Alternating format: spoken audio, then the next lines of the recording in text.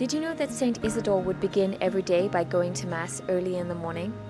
He depended totally on God. One day his master saw another plow drawn by white oxen next to the plow of Saint Isidore.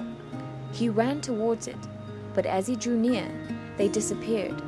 When his master asked Saint Isidore about it, Saint Isidore responded, "Sir, I work alone, and know none save God to whom I look for strength."